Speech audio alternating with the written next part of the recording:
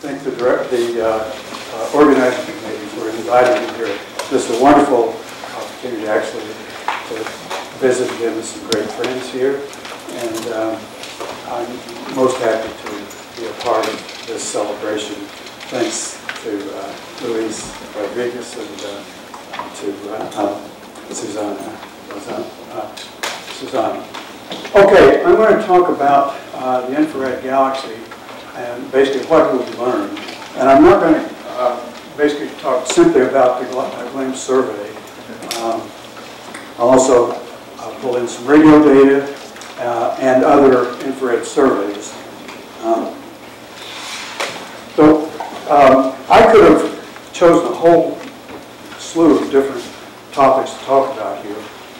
Just last month, we celebrated, well, there's about 520 papers so far that's been published based on glimpse data, and that number, of course, is growing with time, so it's being used a lot. So I've chosen 4 subtopics. I want to talk a little bit about large-scale galactic structure and what we can learn from the infrared and radio from that.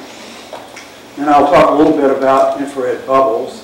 It turns out that the galactic plane, a hallmark of the galactic plane, is that it's just riddled with bubbles. We had a talk from Bob just before this of rings, but these guys, as I say, well, I'm going to argue, are more or less 3-dimensional bubbles. And I'll talk a little bit about star formation and what we call egos. And then I want to end up talking about the pH distribution in the disk of the galaxy. So let me start on the large-scale galactic structure. One infrared, well, one, it's low to zero extinction of mid and far infrared wavelengths, which gives us access to objects throughout the disk of the galaxy.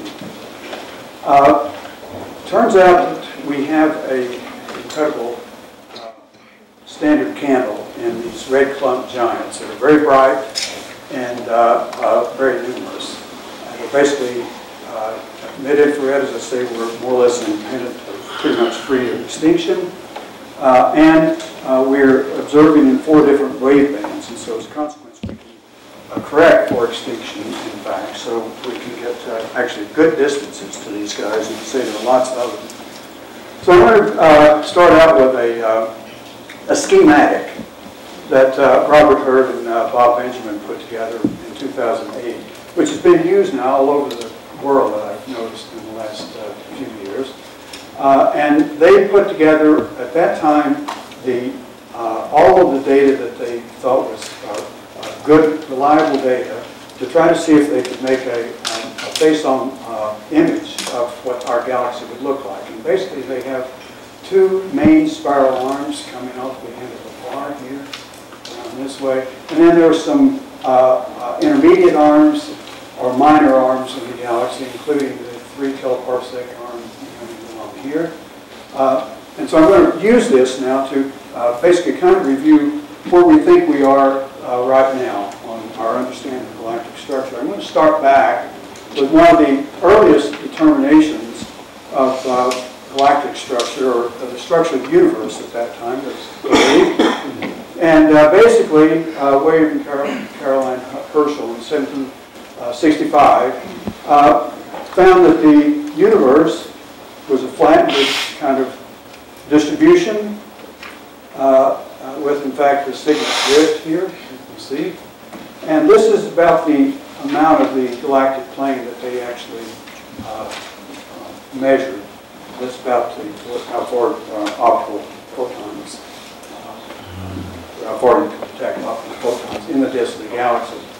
Now, in the 1920s, Kapteyn found that the universe, or at least the distribution of stars, was a flattened distribution, just like Herschel found, and with decreasing star counts as stars become fainter, rather similar to Herschel's picture.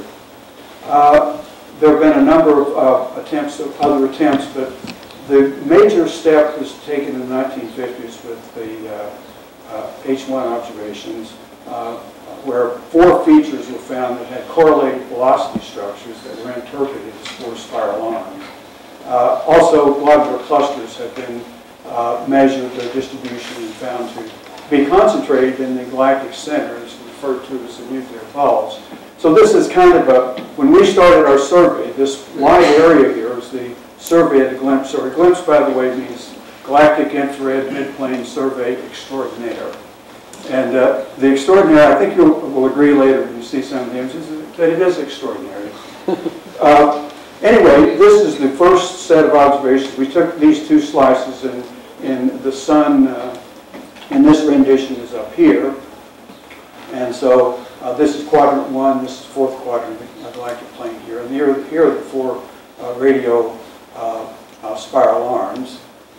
And so, and here's the nuclear bulge. So this is what we started out with.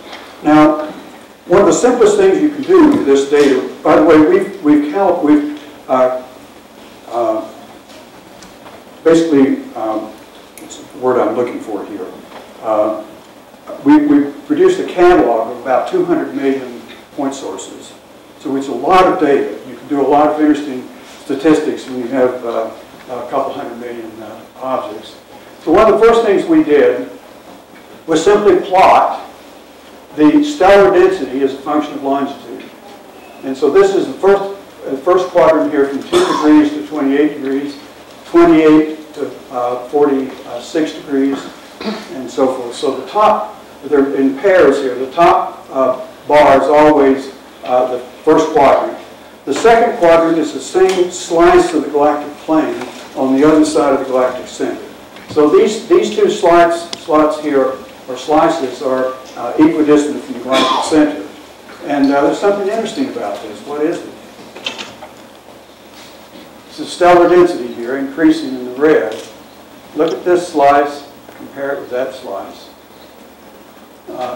It turns out that there's about 25% more stars inside about 30 degrees longitude in the quadrant 1 than in the fourth quadrant. And that was, when we first saw this, we were puzzled, what the heck's going on here?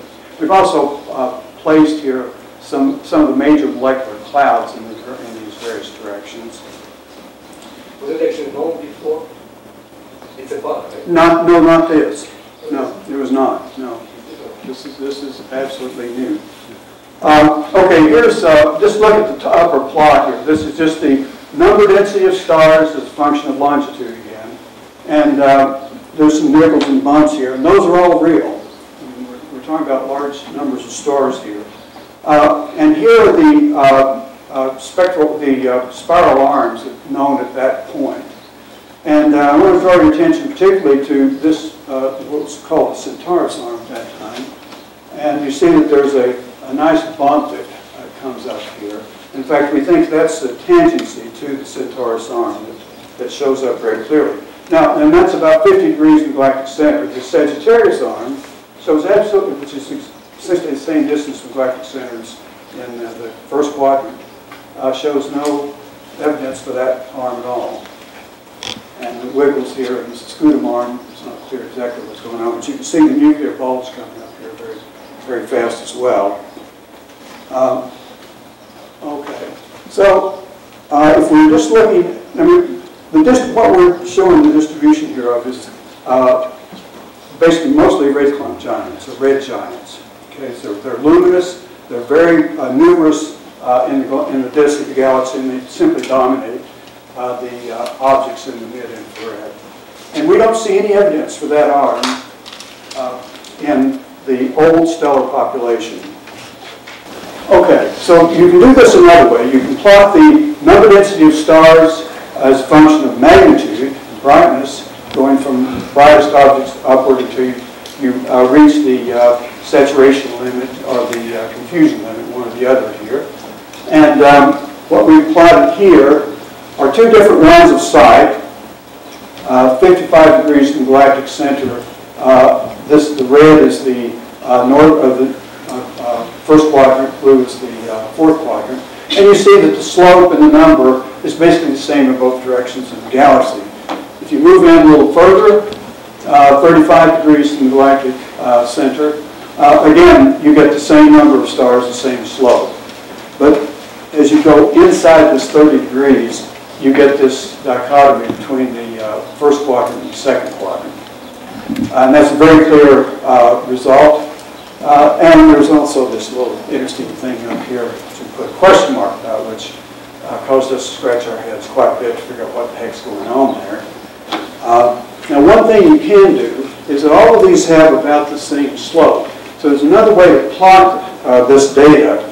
You determine what the average slope is on this stellar density versus magnitude plot. You can plot it a different way. You can use colors to plot the slope of the number of stars, number density of stars, as a function of magnitude or brightness against longitude. And it turns out this is a very powerful tool, actually. So in this direction here, you're going to fainter objects, so there's more stars in this region, so you don't see many bumps and wiggles in there. And there are fewer stars here, and there's a little bit more noise, so we understand that. This line up at the top here basically defines the diffusion. And of course, around the galactic center region, you get this dip because the density of stars gets so high that we just compute the diffusion limit. But this feature here stands up like a sore thumb. And basically what we're seeing here is that hump that I showed you in the other plot. The red is the sharp increase in slope. Then it comes back to the average slope here and then levels off and blue up here. And you'll notice that as you go toward the galactic center, the stars become fainter and fainter. That describes that. And so that tells us something. It turns out you can model that, and it's a very interesting model. Basically, this feature is determined by a long, what's called a long bar, a central bar that goes right through the center of our galaxy. And it's a huge bar. I mean, it comes out to 30 degrees. It's a major feature of our galaxy. And its orientation, you can just model the place where you come back to the average slope, is about 45 degrees or so to the direction between the sun and the center of the galaxy. These little regions here basically do the foreground molecular planets. Okay, so that brings us back to thinking a little bit about the original radio models for spiral arms. We put the bar in there, and then we got the bright idea that maybe these arms may in fact be related to that, to the bar here. And so, for example, what we originally referred to as the scutum crux arm might in fact come off the end of that bar, and the Perseus arm could very well be to trace that. Now, at this point, we also started thinking a little bit about what the heck we're measuring here. And what we're measuring are these red clump giants that are beautiful standard candles. So it gives us a way to actually determine, not by going through a model, a dynamical model of the galaxy, which has always been the problem when you want to get a face-on picture of what our galaxy looks like. You have to assume some kind of dynamic model. If you have a standard candle that is basically independent of extinction, you can measure the distance of these stars, and so you can start to trace major features in the galaxy. Let me just, I'm going to show a little thing here that shows for example, the pitch angle. This is a pitch angle of about 13 degrees, and you can see it's very sensitive.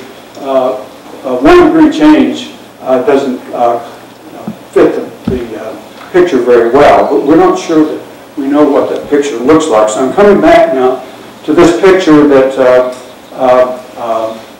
Bob Hurt and Bob Benjamin produced in 2008, without the benefit of a lot of this other stuff we now think we know. Now, I've changed the picture because the sun's down here now.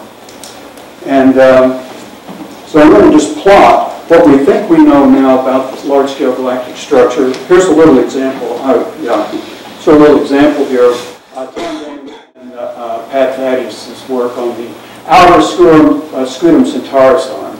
And this is a picture of it in galactic coordinates. This is a picture of it in LV plot. And you see this is completely, depends only on observed quantities, so there's no modeling or anything involved here. And so these yellow dots are places where you see CO emissions, so you know that there's molecular gas there. And you see that there's a well-defined correlated velocity structure there. Okay, so I'm going to just go quickly now through what we think we know. And the amazing thing to me is that this schematic that was done fits the observations incredibly well. So here's the sun, and it's on the what's called the Orion. Well, it's not. We don't really call it an arm. It's Orion. Thanks. The Orion spur. As you get older, you start to find there are words that you know, but you simply can't pull them out of the air. And I'll do this several times during my talk, I'm sure. Okay, so let's just look. This part here, some of this, and so forth was known. The 3 kiloparsec arm we see has just recently been finally detected. So here's the nuclear bulge. This extension, which we think is an extension of the outer arm, was basically found by McClure-Griffiths in H1. We're not quite sure. They haven't detected CO or star formation in this part of the arm yet, but that may come later. So that's 2004. The long bar that we just talked about was basically Bob Benjamin and the Glimpse team, which detected the long bar in the first quadrant. And that was done in 2005.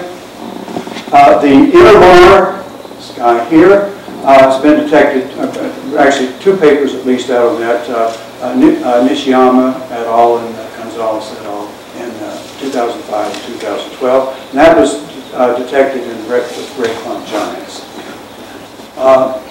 The 3 kiloparsec arm was finally detected.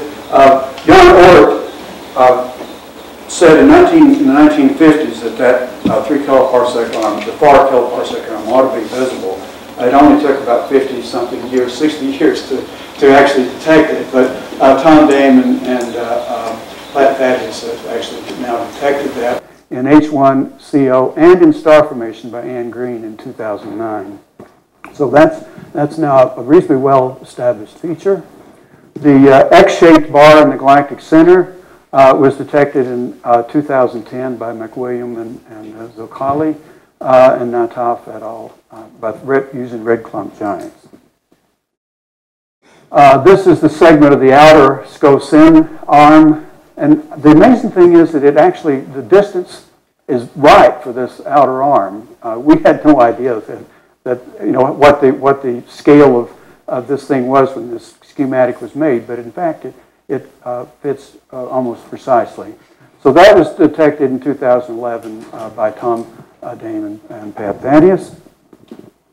The other end of the bar has now been detected by Zokowski, Bob Benjamin et al. Using red clump giants and some of the deeper infrared data that Glimpse is hard to pull out for Glimpse.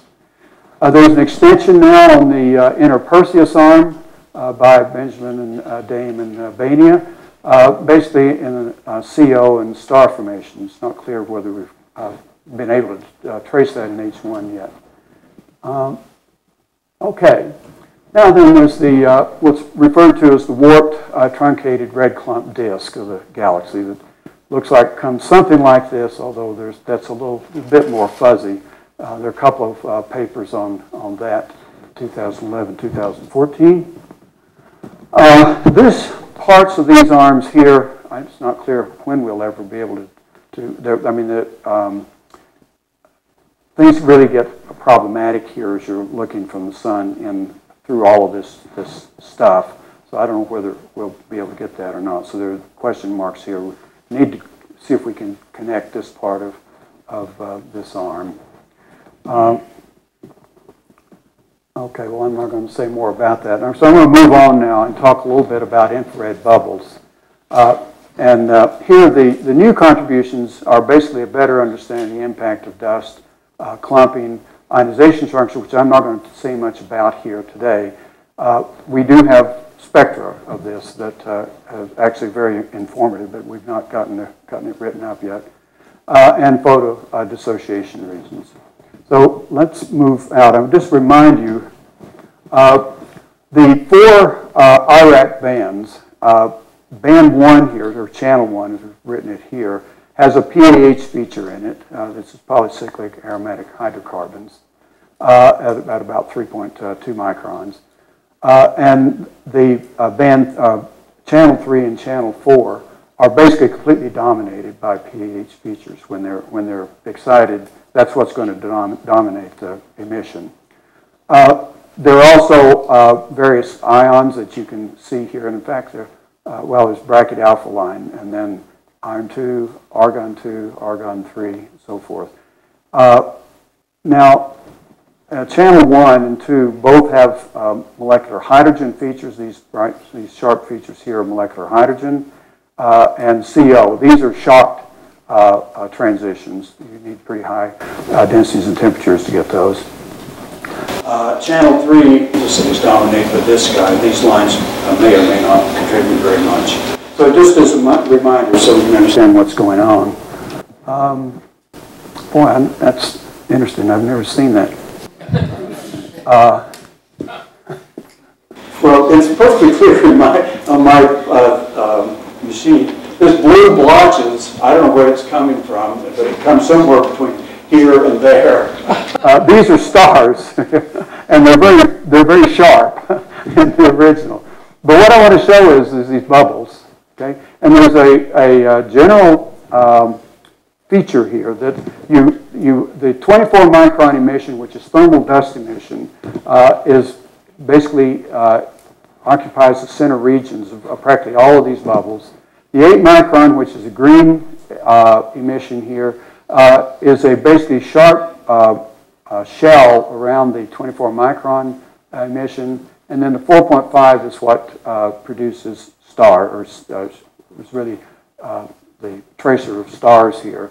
And as I say, I don't know where these blotches come from. Here's another image. Good, the stars are a little clearer here. This showing that you see these bubbles throughout the disk of the galaxy, and they all have the same morphology when you plot them in these sets of these wavelength bands. The other thing, though, is that you see all of this green. That green is 8 micron emission. It's PAHs, and the PAHs just they basically just are throughout the entire disk of the galaxy. And I'm going to come back to that because it's got some interesting issues with regard to it. So I'm going to center in on one bubble. It's called N49. And you see that there's a shell of 24 micron, bright 24 micron emission, which is thermal dust. Inside that, it doesn't seem very clear here, but there's an O5 star right here. And there's a hole in the central part, or basically a hole. It's a dip in the emission. And then surrounding that is our PAH shell. It's actually a PDR region around that. So here's a way to kind of illustrate what the distribution of different wavelengths is in this. You just take a cut across this nebula. The 8 micron emission, it shows that shell there. Now you notice in the center, it doesn't go all the way to 0. And then the solid line here is radio continuum. It's 1.4 gigahertz continuum emission, expanded or multiplied up by about several hundred. The 8 micron is also, I think, expanded up by a factor of 8. And then the dashed line here, or curve, is the 24 micron emission. You see there's a dip in both the radio, which is free continuum, and in the dust. It's about, the diameter is about 5 parsecs. So a radius of about 2.5 parsecs. Okay, so from about 1977, the situation is this nice paper by Weaver et al. That showed a wind-dominated nebula. And so you have this central region that's basically everything is more or less evacuated because of the wind from the star. And then you have a large volume that's basically shock heated nebular emission at reasonably low density, very hot. And by hot, I mean 10 to the 7th, or thereabouts, and a few times 10 to the 7th Kelvin. Then you have a region just outside that, which is swept up 10 to the 4K gas, typical nebular gas. And then around this boundary here is a hydrogen ionization front, and then the PDR region around that. Okay, that's kind of what one expected in 1977. So John Everett and I tried to model this region using cloudy, but a modification for 3D by Morissette. And these are the input parameters that we put into that. The only assumption in this is that the density had a power law with an exponent of about -2. Okay, so what we're interested in here are the dust properties in a wind-shocked environment. So we're going to look at grain temperatures, sputtering time scales, grain resonance times, average grain charge, and dust cooling fraction. Well, the results of this model, I'm just going to quickly give you the results. So what we're plotting here is grain size, radius, in microns, versus distance from the center of the star. If you take any, let's say any grain size and just go across this thing, what you see is that the dust is pretty cool. It's only 70 to 80 degrees, even when you're within a half parsec of the central star. And of course, you go to larger grains, it's even cooler. So the point here is that these low grain temperatures implies that you're not going to destroy those grains by evaporative dissociations. It will not be important in these regions. Sputtering lifetimes, basically, for the smallest grains, in fact, they have fairly short lifetimes, less than 10 to the 5 years. We think the age of this nebula is probably like 10 to the 6 years or so. And so we don't expect these small grains to survive very long, simply due to sputtering.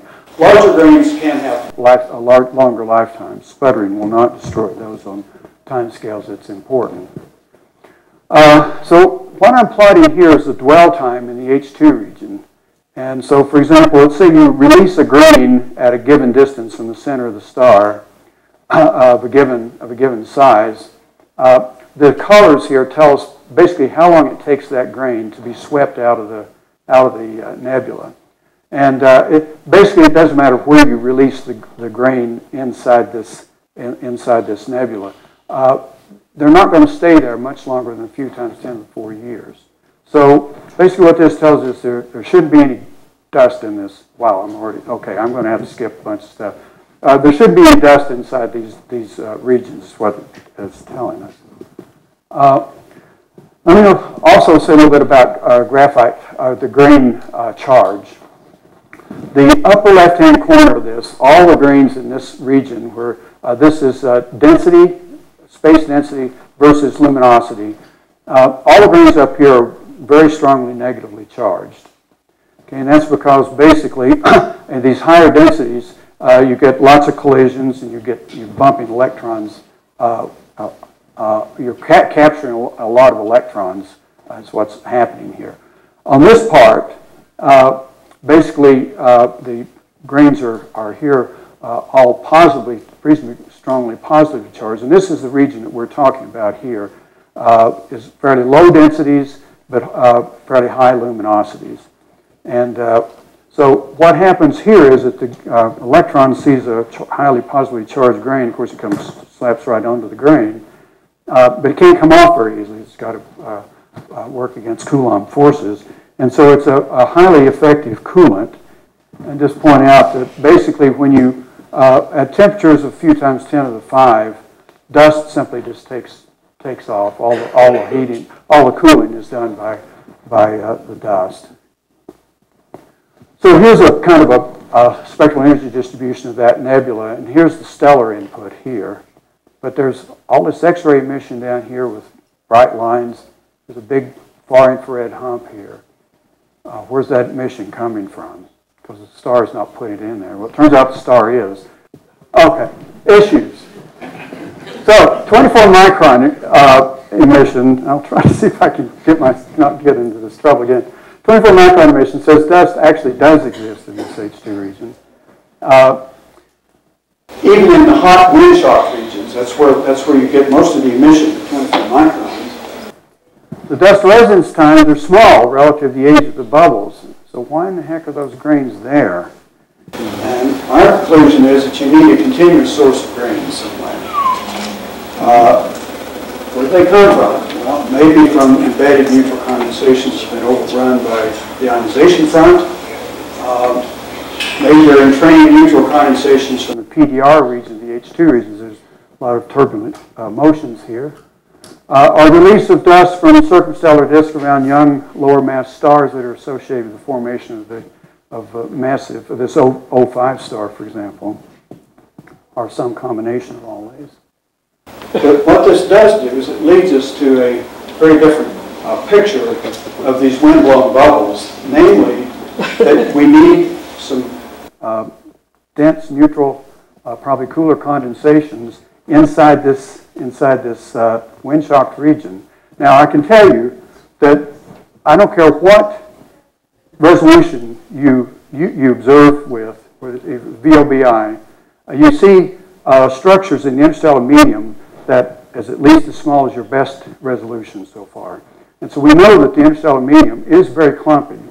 And so whether this is clumps that have been overrun by the ionization front or what, this is one possible picture. It seems like the only one that I know of that will actually work. And so we have a different picture then. We have the hot shocked gas here with neutral condensations in it, the wind evacuated region, and then you have a conduction front that basically goes back to the roughly 10 to the 4K gas with higher densities surrounding that, and then the ionization front outside that and the PDR region around that.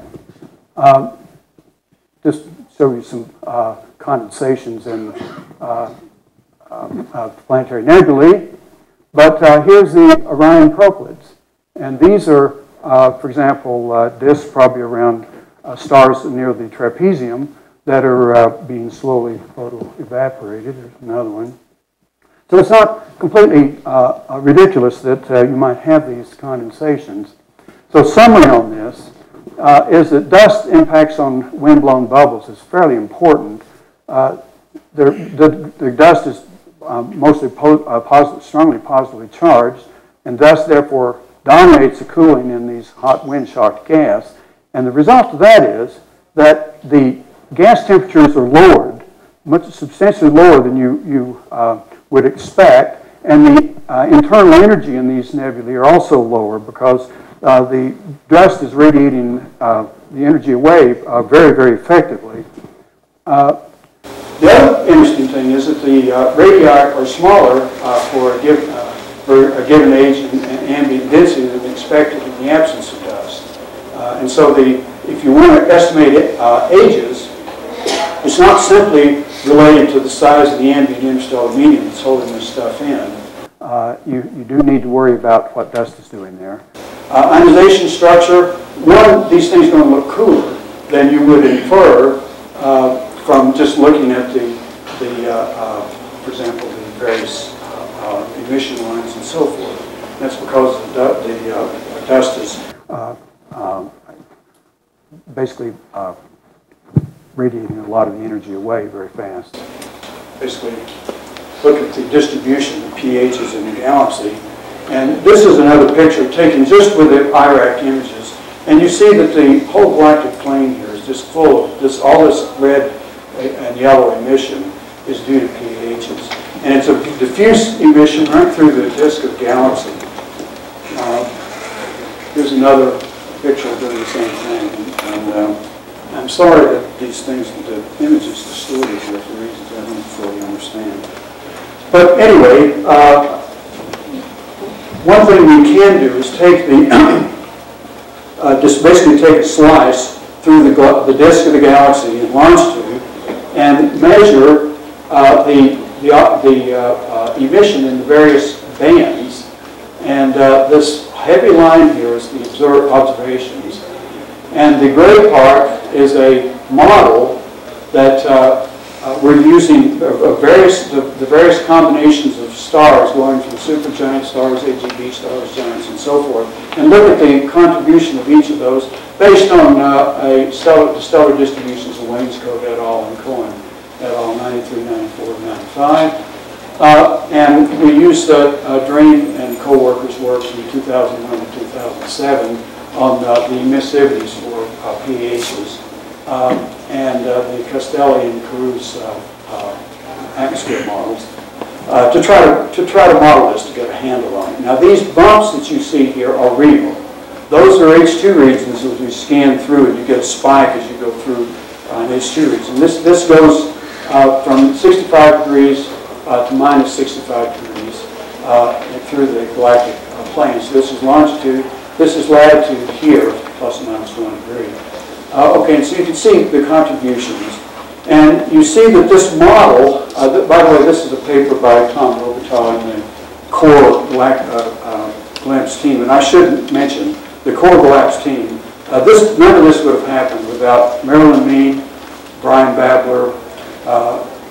Marilyn handles all of our pipeline work. Brian does quality assurance of our catalogs and so forth. And then Barb Whitney, Bob Benjamin, Tom Robitaille, and myself as a core team. There have been other people involved, but they've come and go. But these are the people that have stuck with the project from the beginning. Okay, so you see that we have a pretty good model that fits the observations rather well. And now we'll extend it on to the 4 micron, 60 micron, and 100 micron. Not quite so good with the 60 micron. We're overestimating for, at least as far as the observations is concerned. Now that could be possible issues with the observations as well. But I think these are almost acceptable fits. And so what does this tell us? Well, we know that inside H2 regions, there are no PAHs. They're destroyed by hard UV radiation, which I'm just about to finish up here in a second. So the PAHs then are excited by soft ultraviolet radiation, the photons that can pass through hydrogen ionization from it. And so this distribution of PAHs is telling us something about the sources of excitation in their distribution. And as I say, we know the stars that roughly what's producing that. But it also raises some other interesting questions. And that is, PAHs are big molecules that contain a lot of carbon, 50 carbon atoms or so. If you distribute that throughout the disk of the galaxy, you're going to have a lot of carbon tied up in these PAHs.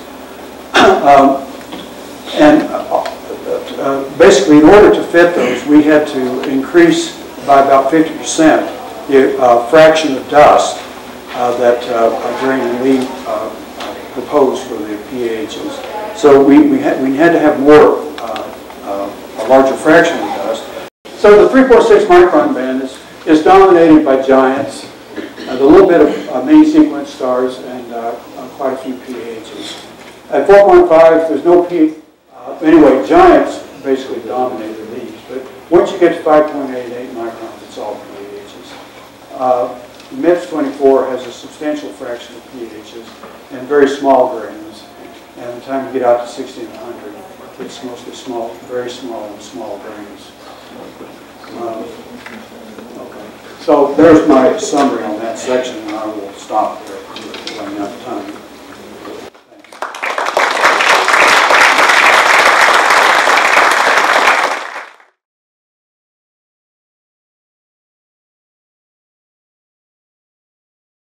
The results that you showed on the spiral spectrum suggests that these arms that were previously seen as discontinuous are in fact continuous.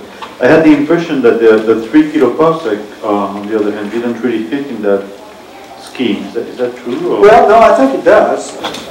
You can see that there's a, the 4 kiloparsec arm seems to follow that feature there, and there's a feature that does the same thing over here. So I think it's not a bad correlation. Frank, I'm sorry. Ed, in the windswept H2 region picture, whatever those condensations are that provide dust, they must also be providing gas. Yeah, they do. I'm sure they do. Have you tried to estimate what the dust to gas ratio is in the whole region, in the general region? Yeah. Well, let's see. One thing I did do is I checked the lifetimes. I mean, how long these things should exist. If they're dense enough, they're kind of like rocks. They'll be around for 10 to 6 or so years. But I haven't checked tried to estimate the return of gas. We did try to estimate the amount of dust. It was a pretty small amount. I've forgotten what it was.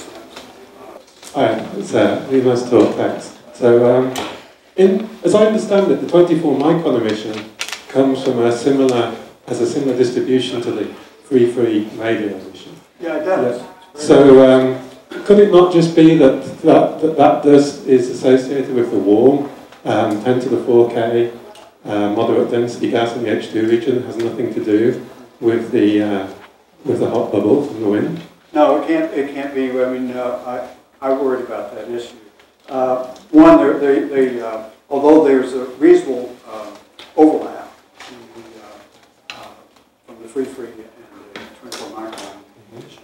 If you try to model the 24 micron and the shorter wavelength stuff, you find that you can't do it with the tracing just the well, no, I'm sorry. They do overlap, and so they probably do occupy the same volume of space. So I don't think it's a problem. Yeah, we did have trouble. The reason I was speaking is we did have trouble trying to model the 7 and 24 micron emission. That's another story I won't go into here. Yes, here. A galactic plane survey made by the Fermi satellite has revealed the existence of some kind of huge structures perpendicular to the galactic plane. And there are hints of this structure also in the data from WMAP.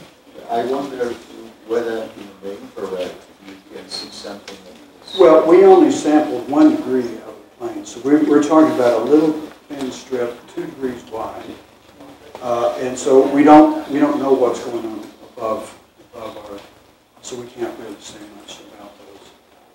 We know that some of those do, however, are anchored down in the disk where there's a really massive star formation